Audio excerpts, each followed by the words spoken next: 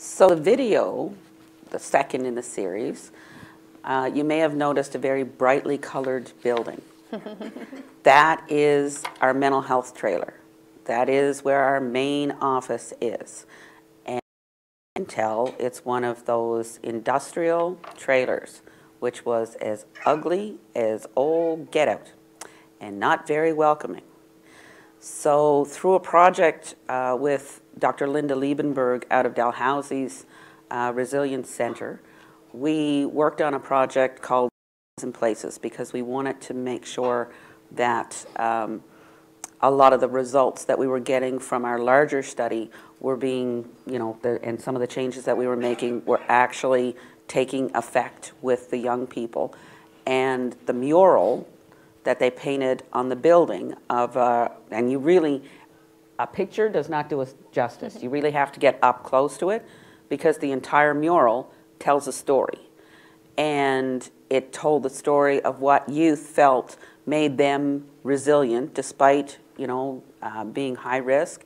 What were the resilience factors for them? And the resilience factors, the four main themes, were self-esteem, education, family, and language. So what we did with that information, they put it up on a mural, first of all, to cover a 60-foot really ugly building. And second of all, to be able to communicate to the community what they felt were their resilience factors.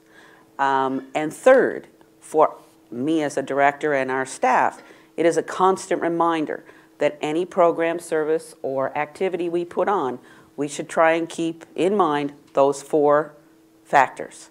And ensure these programs and services include language, they include culture, self-esteem components, and a connectedness to family. So it is mental health planning. It is community planning. Make sure all of your programs address what your population has told you they want or feel has made them a stronger person. So you may have also noticed in the video the community garden. There's a story with that, and at the beginning of the talk tonight I had said creating something. This is a story of creating a garden and an orchard out of a swamp. Mm-hmm. Sharon was driving into work. There was construction on the highway. She was stopped by the construction. She jumped out of her car, followed what looked like the lead guy, asked him what he was doing with the concrete. The dirt. They were widening the highway on Highway 216 into Eskasoni. And so while I was there, I was like, oh my goodness. I said, where are they going with all of this dirt? I said, we're trying to develop our community garden and trying to transform this swampy area that was located next to the mental health trailer, which is behind our health center.